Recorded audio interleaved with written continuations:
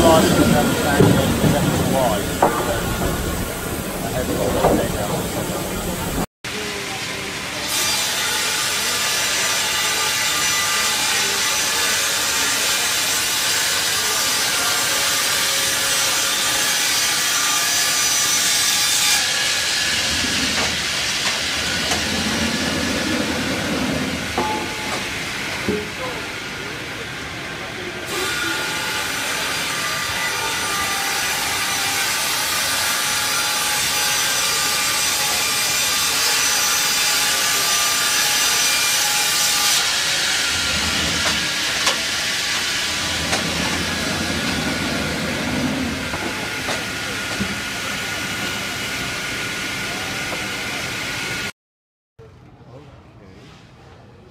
Well, here we are in Germany.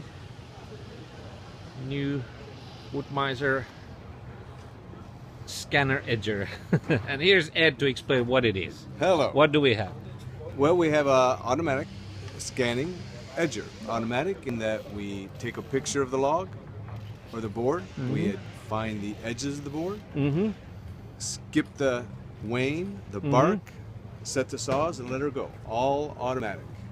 So in this big box here, it looks big, but we just put a tarp over it for the show. Normally in the plant we wouldn't have that, and all you would notice if you took the tarp off is a beam with 6 cameras looking down, color cameras. We take a picture of the board, we identify the outer limits in terms of wane and bark, set the saws and let her go. Okay, so and, you can do dimension lumber with it or random width, and you can prioritize the widths you need to get the product mix that you're looking to get. So it's available with different number of cameras and different lengths. Right. And we can also find the wane a couple different ways. One is to have a couple flashing lights in there that we flash the lights on one side of the board, and the wane on that side will light up.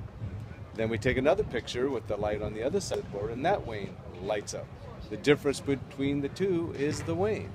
So if the customer allows a little bit of wane on his finished product, then we have measured the wane and we can accommodate that. Right. Okay. So this has been in the market for a very short time now? Well, so this technology actually has been on the market for several years, and it's on a lot of RIP scanners.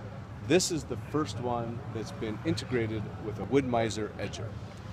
So this scanner is feeding a lot of RIP saws that possibly have moving saws, more than one, like 6 moving blades. And that's where the optimization really is important at that point, right? So this is the first for a Wood-Mizer edger. All right, Ed. Thank you very much. You're welcome.